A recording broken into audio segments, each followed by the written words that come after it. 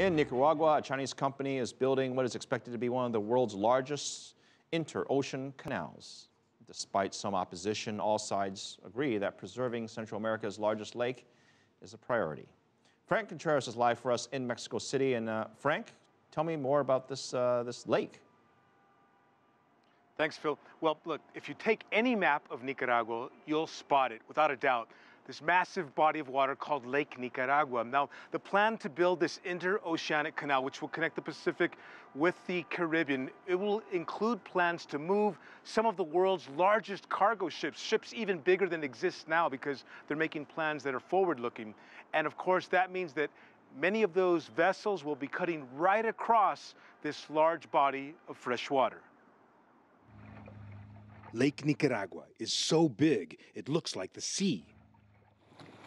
It's the largest, most important source of fresh water in all of Central America. Lake Nicaragua has more than 350 islands like that one there, many of which are populated. And the people living on those islands oftentimes make their livings directly from the lake itself. For years, Ignacio Salablanca has fed his family with the money he earns selling fresh-caught fish at a local market. For me, the lake is very important. Because of it, we can maintain our family. The Hong Kong-Nicaragua Development Group is building a massive interoceanic canal that will span 278 kilometers across the country and cut through the lake. Right now, the lake is too shallow to accommodate supertankers the canal is expected to bring. A Nicaraguan government official says the project includes making parts of the lake deeper by using environmentally friendly technology. And so this doesn't have to be dredged in the classical sense, but you can suck that up, which is much less invasive.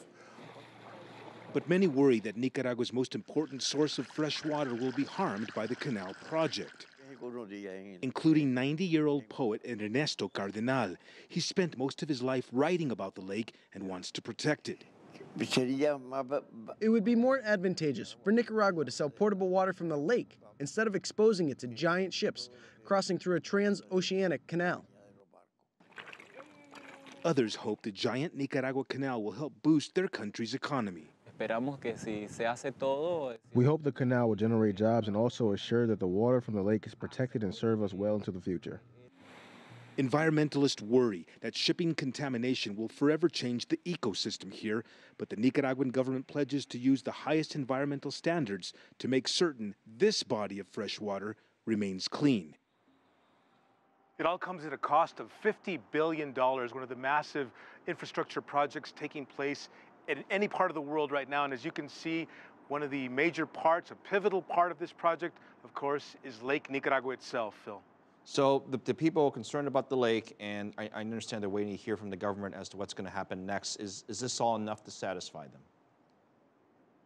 Well, there are people who live around the lake. We were told there are at least 400 islands. Many of them are populated, and a lot of people living on those islands and even in the cities surrounding this huge lake are concerned. They're saying to CCTV that the Nicaraguan government has not done enough to inform them about what it's going to do to protect this important body of fresh water. The Nicaraguan government, for its part, says it has a plan that's well constructed. It's thought out pretty much every part of this process and promises to use the highest environmental standards. So it all comes down to whether or not the people will believe the government. The government says that once the project's underway, people will probably begin to see that it's going to be a good thing for their economy, Phil.